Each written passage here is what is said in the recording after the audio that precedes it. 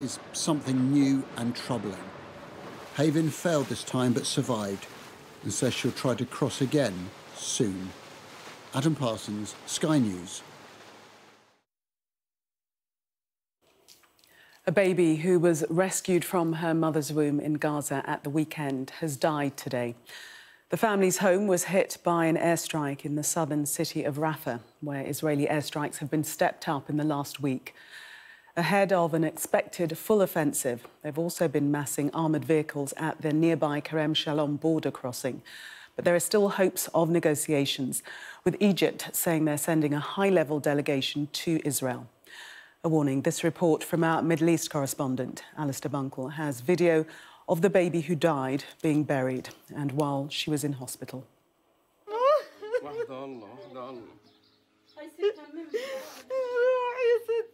Sabreen al Jouda's short and tragic life came to an end on Thursday. She was 5 days old.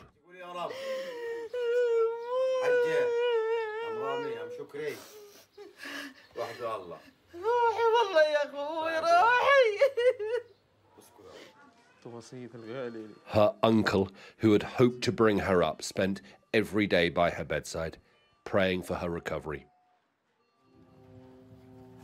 Instead, he buried her. Next to her father, who was killed in the airstrike that hit their home on Saturday night.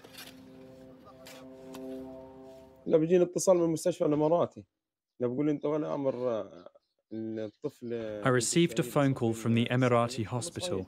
He asked me if I am responsible for the baby, the daughter of the martyr Sabreen al Sakani. I said yes, I am.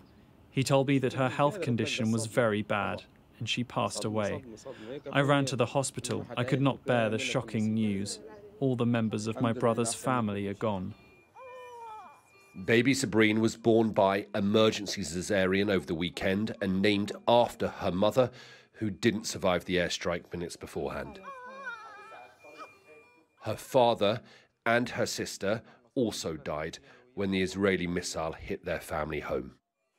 The tiny girl was kept alive in an incubator, but she weighed less than 1.5 kilos and her lungs hadn't fully formed. For a few days, she was the only survivor of an airstrike that had wiped out an entire family. We hoped that she would stay alive to remind us of her mother and father, and that we would raise her and be happy with her and always remember them. My son and daughter were martyred. Sabreen was martyred with her brother. Over the past week, there has been an increase in airstrikes on Rafah. Many civilians, including Sabreen, have been killed. Israel is also massing military hardware in the south of the country, ready for the invasion of the city. The operation is still likely some weeks off because almost 1.5 million Gazans are seeking refuge in Rafah. But the preparations are clearly underway. There have been many dark days in Gaza over recent months, but it's certain that there are more in the days ahead. Alistair Bunkle, Sky News in Jerusalem.